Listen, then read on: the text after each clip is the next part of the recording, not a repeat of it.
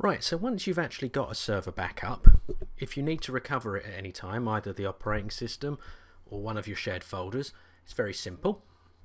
All you've got to do is click on Server, click on Restore Files or Folders for the server, and that's going to retrieve the backup information. As usual, you get a nice little wizard, and it's asking you for the location of the backup you want to use.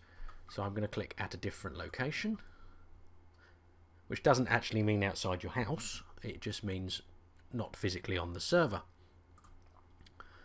It's then asking me for what the backup disk is called, so in my case, as we know, it's Server Backups, and where I want to restore it to, so that's Server. So I click Next, and now it's asking if I want to restore from the most recent backup or if I want to restore from a backup that I select. So let's actually choose one that I select. So it would actually give you a list of all your available backup dates, and you could click it on, and then your backup times. So in my case, I've only done one backup and only one time will appear. So let's click Next. And again, it's asking me if I want to either restore individual files or folders, or if I want to restore an entire drive. So for example, if I was having problems with the C drive, I could choose to restore the entire C drive, or I could choose just individual folders. So for the sake of this test, let's go for files and folders. And now we can work through and see what's there.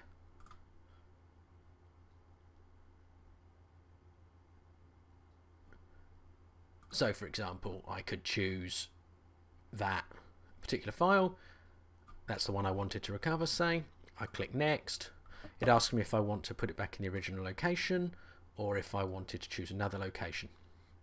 So I'm going to go for the original location. And again, it's saying when the wizard finds items in the backup that already exist in the restore location, I can either create a copy or I can replace the original. In this case, I'm going to do a copy. And then again, it's confirming everything. And as long as you're happy, click Restore. And obviously the amount of time it will take to do the restore will depend on the amount of data you're actually recovering.